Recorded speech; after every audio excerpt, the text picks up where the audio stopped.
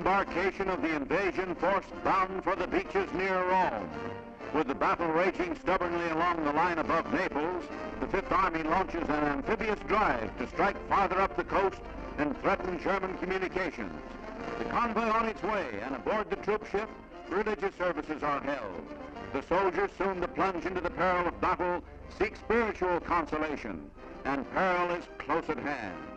Nazi dive bombers attack, hurling explosives.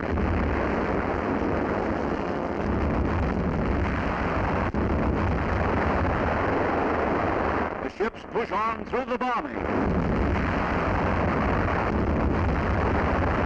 The amphibious blow takes the Nazis by surprise. They have no powerful forces stationed to oppose these landings, so there's only weak resistance. The Allies sustain some losses in the operation, but quickly wipe out the garrison on the beach and capture prisoners.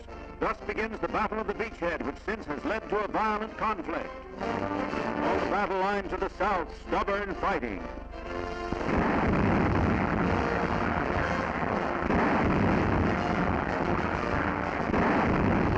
Battle on farms where agricultural life still goes on, and right past the cannon the peasant and his donkey go unperturbed to some task in the field.